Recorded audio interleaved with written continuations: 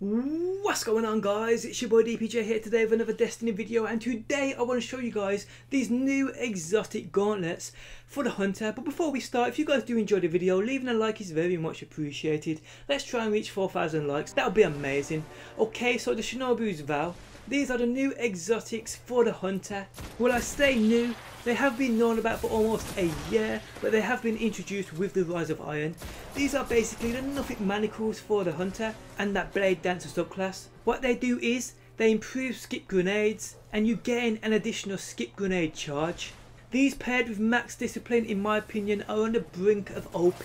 And damn, to even think about how these will go down in Mayhem is absolutely ridiculous. Skip grenades for fucking days.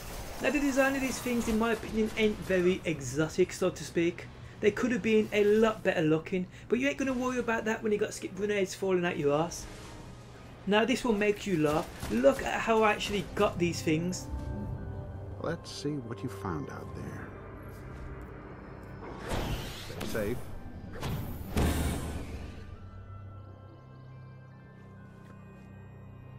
Yes, to my surprise as well, they dropped from a rare Engram, as you guys just saw. So not only are they amazingly badass to use, you can get them from blue Engrams. Like, seriously?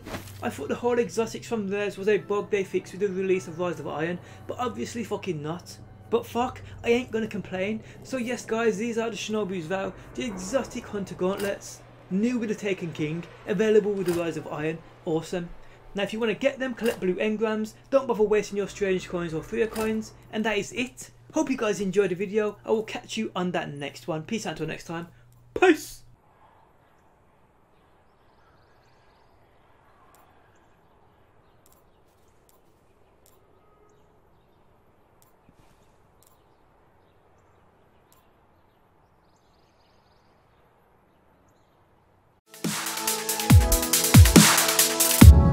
Always in the wrong,